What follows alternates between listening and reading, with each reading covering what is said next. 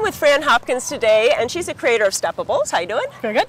You know, about a month ago we were here and we were talking about putting ground covers underneath existing shrubs. Right. It was changing your carpet, and you gave us a ton of ideas about using STEPABLES. But now you've redone your whole front yard, Right. and you've done a lot of different ideas that you wanted to create, show off STEPABLES, but also to keep it lower maintenance, sustainable. So here you've really replaced all that brown lawn into a green carpet of elf and thyme. Right. We took all of our elf and thyme and we planted it straight out to create an absolute lawn substitute. And it's just beautiful. And I mean, if you kind of squint, it looks like lawn. I mean, Right, it's beautiful. From people passing by, they think we actually have a lawn. And we have people who pass by all the time and actually come up because they want to touch it and they want to feel it. Cool. They take off their shoes and they walk through my front yard now. But there's other ones that you use too, and that one down there, the purple one? Right, that's the Acana purpurea, and we did that last time underneath the azaleas. Right. And what I wanted to show in this landscape now is that in full sun, it's bright red. And then again, when you take a look at it in the shade area, it's it's like almost a maroon color. So all of these plants will change attributes given the different amount of light, water, foot traffic. All of them change depending on what you're going to do with them.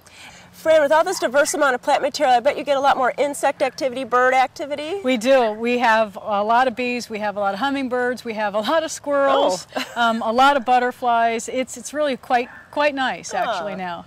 And I know there's so many different kind of levels here. You even have STEPABLES around your stairs and inside the staircases. Right, we developed that with the landscaper so we could put the STEPABLES right inside the stairs themselves. So as you come up, you can see the plants themselves and you're not walking on them.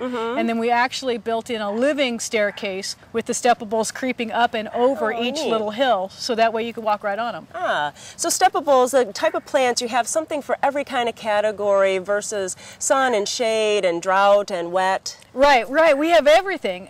Whatever a landscape would have to have in it are plants that we try to find with their attributes. So if you have a hill and you have a slope that you need to plant, you can use our plants and it'll hold actually in the bark. Okay.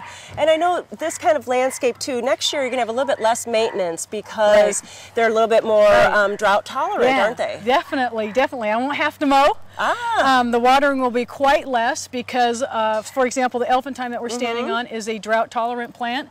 It's a low-watering plant, so we have very low emitter sprinklers on the system, so it takes very little water, which is so cool for the environment. Sure. So everything that we're doing is we created a very nice little ecosystem right in our front yard. And I know that your STEPABLES are in many different independents and Fred Meyer, and on the website, it's a great website. Right. You can go to STEPABLES.com and you can find your store locator right there. You can find your retailer closest to you, and if you don't have one closest to you, you can get it on the internet as well. That's great. Well, I think every homeowner could say, you know, I don't want to mow anymore, I'm going to put some creeping thyme down. But there's so many ideas here, and just be creative. Be creative and have a good time, because that's what it's all about. It is. Well, thanks so much for having us out and seeing this beautiful renovation.